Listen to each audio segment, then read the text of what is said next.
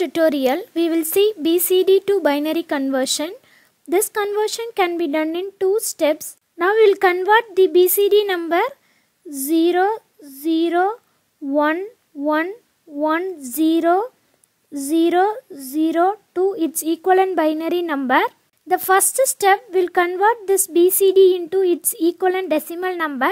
For this conversion, break this BCD number into group of 4 bits and do the grouping from right to left. In BCD, the weight is 1, 2, 4, 8.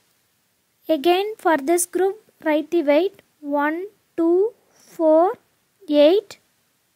Now multiply each group with its corresponding weight. In the first group, first 3 bits are 0. So we can leave that. The fourth bit is 1.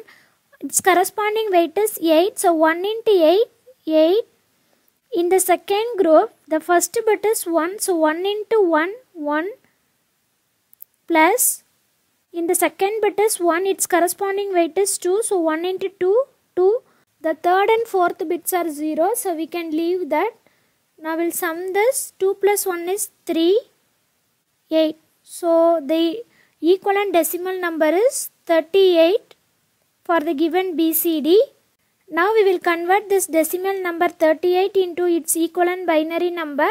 To convert the decimal number 38 into binary, divide this number 38 by base of binary, which is 2.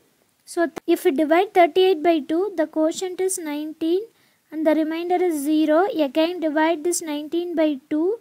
The quotient is 9 and the remainder is 1. Again divide this 9 by 2. The quotient is 4 and the remainder is 1. Divide this 4 by 2. The quotient is 2 and the remainder is 0. Again divide this 2 by 2. The quotient is 1 and the remainder is 0. Now the quotient is 1, which is less than 2. So we can stop the division and write the answer from bottom to top.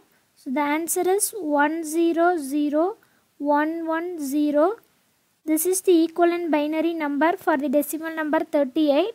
So the BCD number 00111000 can be written as